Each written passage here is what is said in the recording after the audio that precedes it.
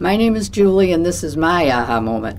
I decided when I retired as a nurse that I wanted to do more within my community.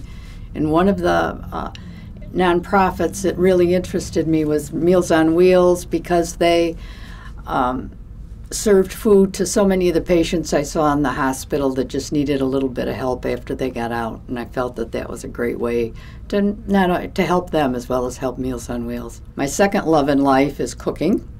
So I decided that it would be a wonderful place to volunteer because I could work in the kitchen and be involved with making food, packaging food, and also special diets for different people. Every day we send meals to 2 different meals to every person. We give to senior citizen centers, individuals, people that just got out of the hospital, and those that want to remain in their home, and if they have help with their food, then they can stay there.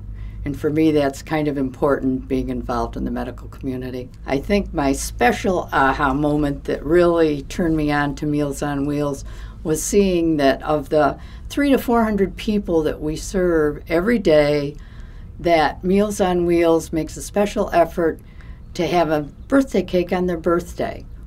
We make the birthday cakes, we decorate them, they're given a nice card, and every person that takes part in that program on their special day is recognized by us. And they can invite their neighbors in to enjoy their birthday cake. And for me, that was just another very, very special part of Meals on Wheels and made me appreciate everything that they do.